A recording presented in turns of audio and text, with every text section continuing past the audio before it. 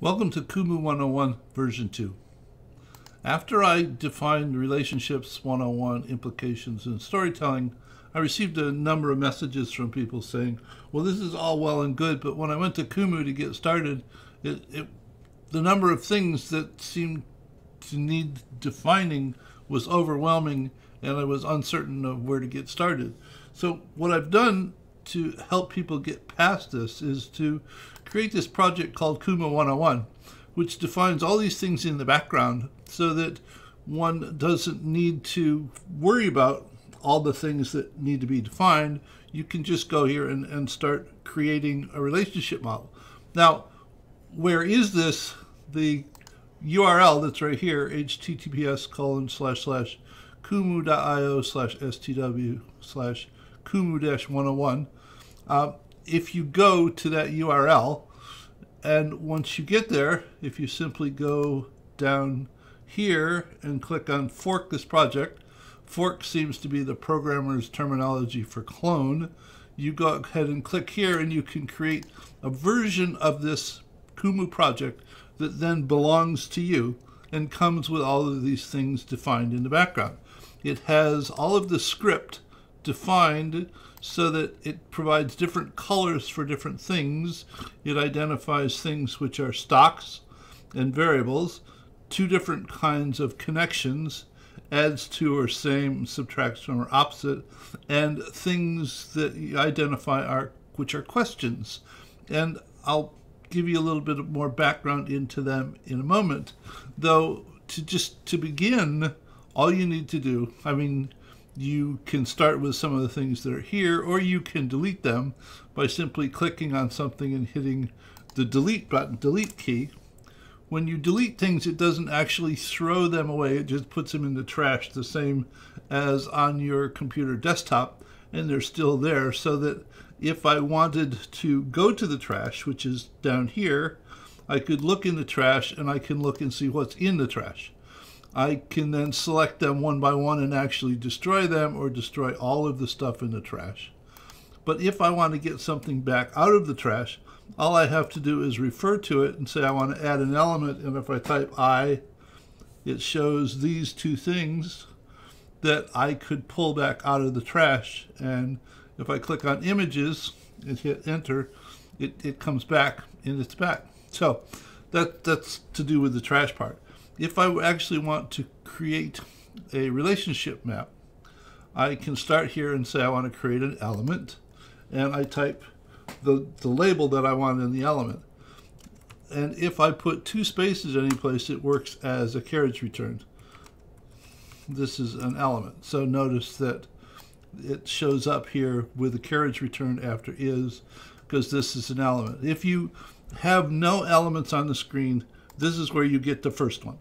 Once you get one, it's much easier because you can simply hold down the Alt key or the Option key on the Mac, mouse over this, click and drag. This is another element. So now I have two of them. And the connection between them, if I click and select the connection, notice there are two little direction things here so that I can reverse the direction if I want to, or I can make it multi-directional. And if I want to indicate that there's a delay between these two, I can select here and put parallel lines on it indicating a delay.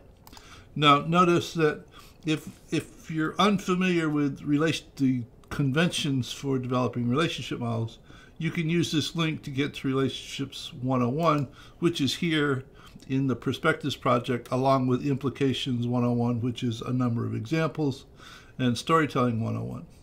Each one of them having a video that you can watch to better understand developing relationship models.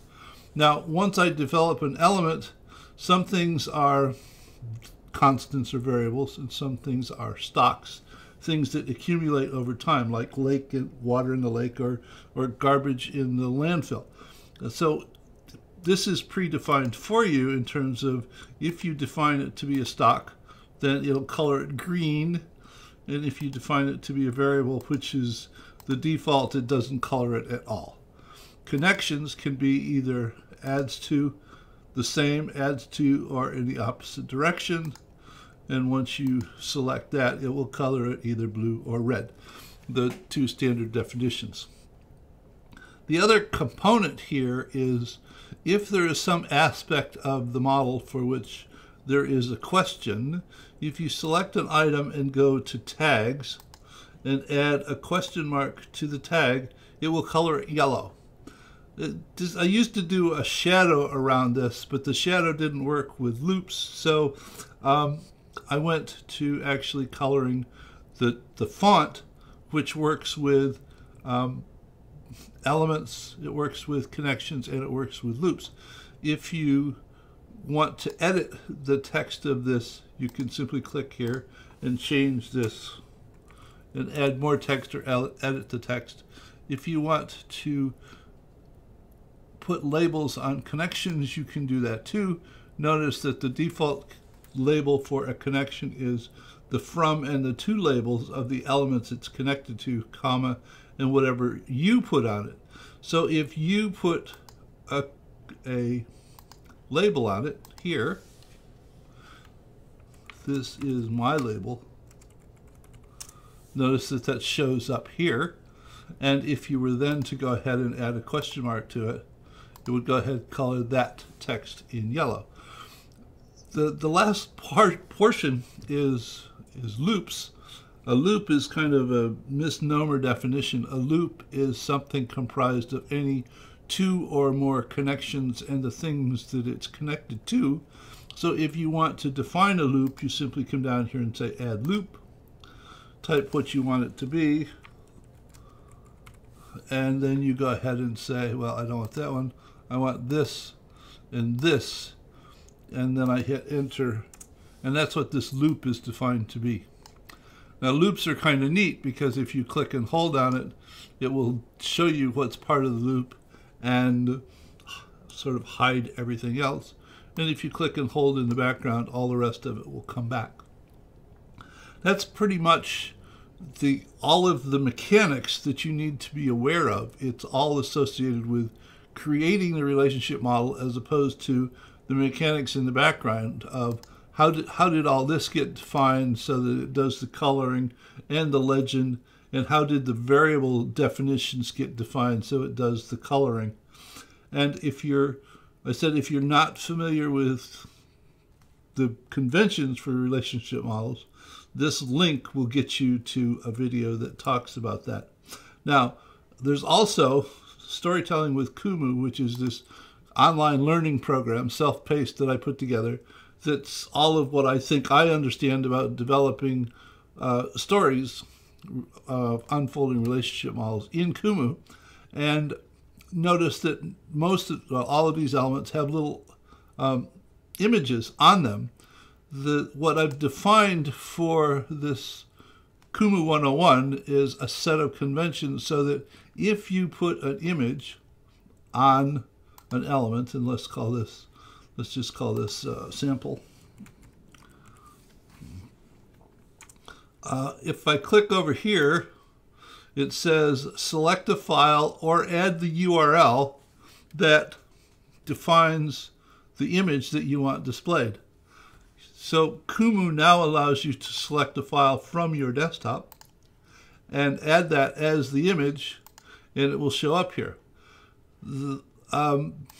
James Bryan Cameron in Scotland developed almost 800 of these images for me over a period of several years, and if you click on this link in Kumu 101, it will take you to this Google Drive folder where you can download these 8 zip files that contain almost 800 of these various and sundry images that are all 400 by 400 JPEG files that you can then use in your Kumu models if you want to.